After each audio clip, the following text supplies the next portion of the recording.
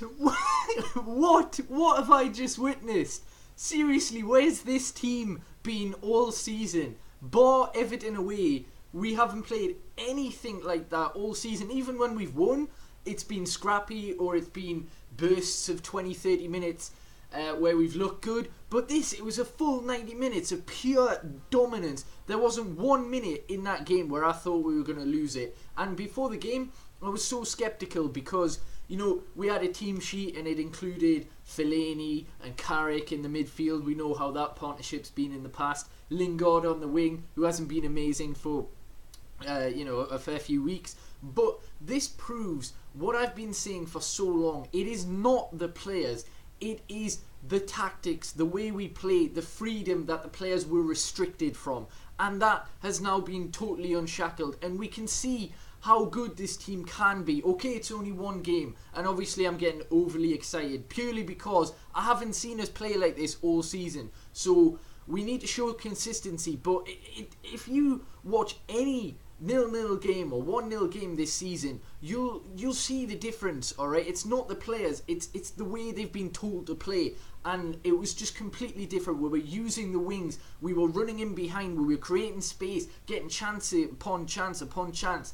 It was so good to watch, like so refreshing, and the goals we scored were brilliant. All right, the second goal, the counter attack, it reminds me of the goal, I think it was against Arsenal, where Park sends it down to Rooney on the counter. Rooney squares it for Ronaldo, and he just smashes it in. Honestly, it reminds me of that goal. It was sublime. Literally, I'm just I'm just shocked. I'm so shocked. But yeah, the first goal was the birthday boy Cameron Brothwick-Jackson getting a ridiculously good cross in literally right from the corner flag, and he somehow got an outswinger to get it away from Butland, get past all the defence, and it's an easy header for Lingard. Admittedly, it wasn't the greatest header, and Butland perhaps should have saved it, but I'm not going to complain at all. It was a goal Lingard got in the box, which is something that our players haven't been doing this season. We haven't been running into the box and creating, an opportunity to actually score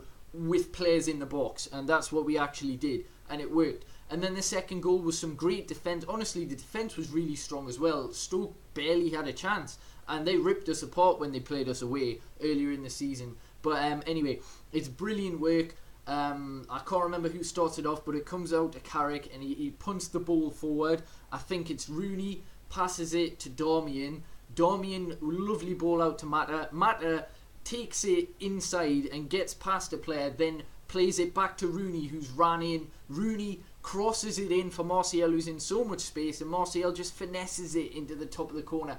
Oh, that was beautiful. Honestly, I was just so shocked. I can't describe how shocked I was at the way we played today. It was sensational. And it just leads me to question why we couldn't do this all fucking season. Then maybe we would have had a chance at the league.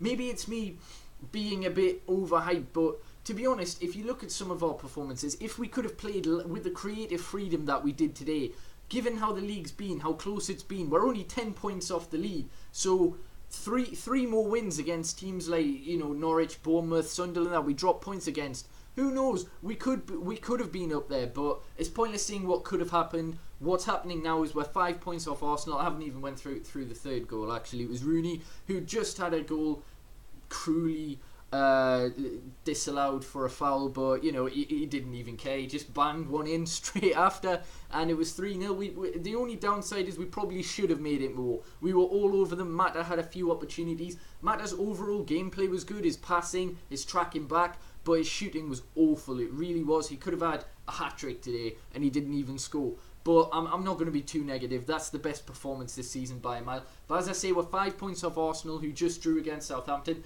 Here's a stat for you. Arsenal have scored 4 goals in 2016. Rooney has 5 in the league. Oh my God, it's crazy. But they seem to be the team to catch. All right.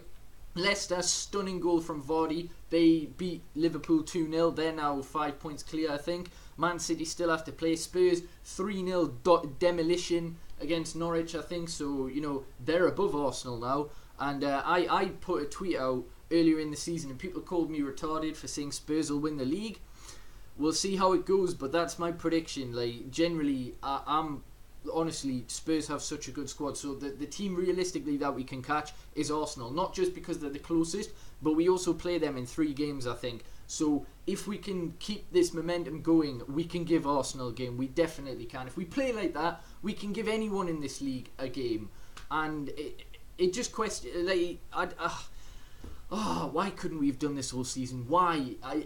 Obviously Stoke, they might have been on an off day, but it's just the play, it's the movement, it's everything. It was just a completely different United. Regardless how poor Stoke might have been, we played so much better than we did for most of this season, and that's because we've been given freedom. That's the only explanation. The players can express themselves, and it worked. So hopefully we can gain that consistency and break into the top 4, and then who knows, we'll see what happens. But completely different from the Southampton game, thankfully.